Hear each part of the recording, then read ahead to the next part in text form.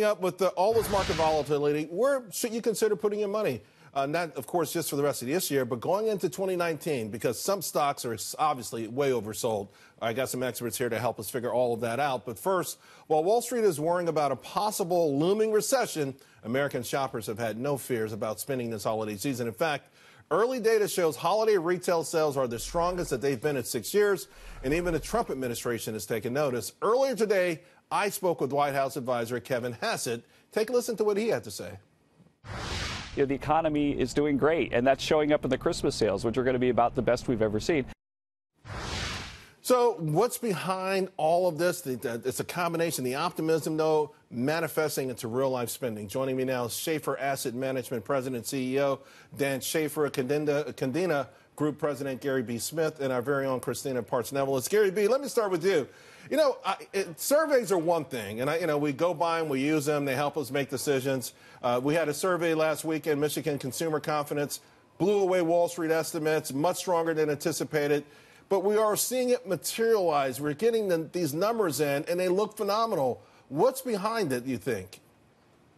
Well, you know, I always boil it down, Charles, to, I think people feel good about the economy, about themselves, based on three pillars. Do they have a job?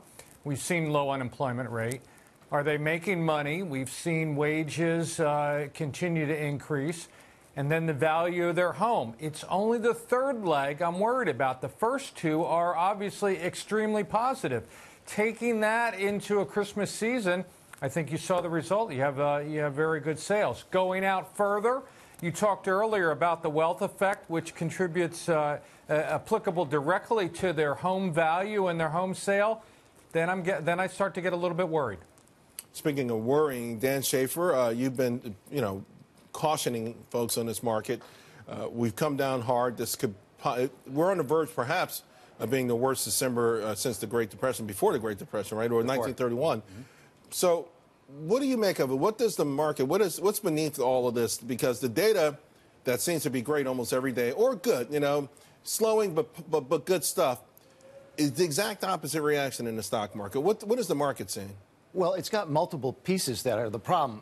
One of them is this political division, which we talked about a long time ago. But right now, the market is now sensing that with the low interest rate environment and the Federal Reserve pumping in money, which they've done for the last 8 years, is just not bringing the GDP up. People are not seeing the great increases in their wages. Their quality of life is not better. But why now would the market be reacting? The irony there is that some of these things, at least on paper, look like they're improving. Oh, they look like they're improving on paper, but if you really look at what's going on, the market, the amount of debt that's out there globally is out of control. So when I hear these consumer spending numbers, all they did was add to the debt that's still out there. How are they going to pay this? Next year, they've got increase in insurance premiums with less benefits.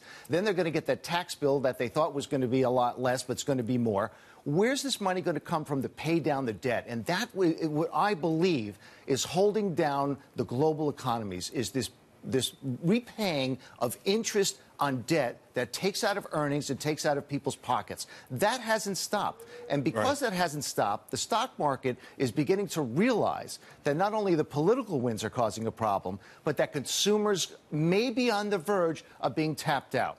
And, one more point I want to make. One more point. On the sales that came out, if you look at the stores, these major stores have cut prices so dramatically that by natural movement, it will increase sales, but their margins are going to be cut. That's a problem in the retail industry. By the way, third quarter earnings season, that was the story, right? A lot of misses on revenues. The top line, a lack of pricing power.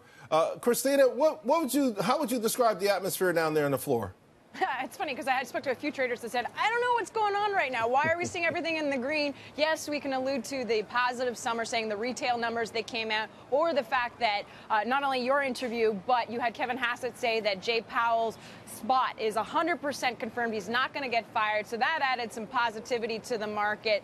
Some are saying, just it's been oversold territory, especially on Monday. So these are some people trying to snap up some deals at the moment. But really, there's not one particular factor. And I think Dan Ken was spot on when you talk about really the concerns heading into 2019. Retail sales up 5.1% for this holiday season, according to MasterCard. Sounds great, but if you I went and you look at the stores, most of the stuff has been discounted for quite a while since Black Friday, and then today it's even more so. Some stores at 50% off. So, like you said, these margins are a lot lower, and that's a concern going forward. And last but not least, FactSet published just numbers, and they were saying that for the next set of earnings that are coming out, Q4, they expect it to be less than half compared to last year.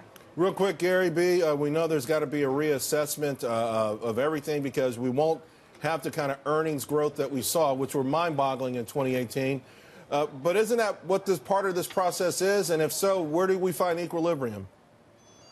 Well, you know, the easiest thing to do is look at the market action. It's unlikely we put in a bottom. Markets just don't go straight down and then straight back up.